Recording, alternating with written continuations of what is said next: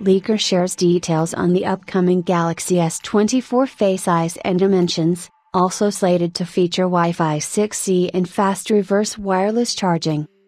Samsung is actively working on launching its new devices, whether it is the latest S series, the new foldable technology it is working on, or the budget-friendly variant that is to be unveiled in a month or two.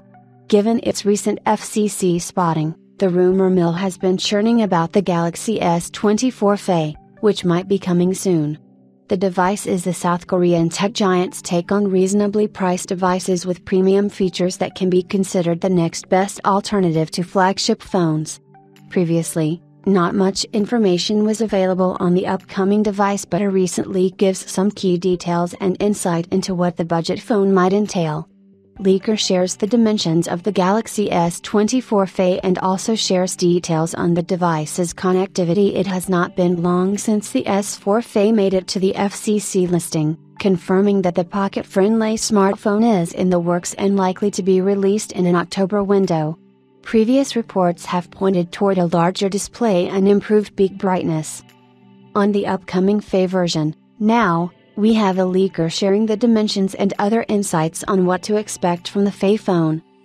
A tipster has revealed some key details of the S24 FE on X, formerly Twitter, and has shared an image that mentions the leaked dimensions. According to the post, the FE model is packed up with 162mm by 77.3mm dimensions that, if compared with the Galaxy S24, which stands at 147mm by 70.6mm, the budget phone is larger and wider. From this, we can assume the smartphone could sport a boxier design, similar to the Galaxy Z Fold 6 and the S25 lineup. The Galaxy S24 FE is also claimed to have extended charging support, with the 9W reverse wireless charging it is reportedly going to offer, which makes charging other devices wirelessly seamless.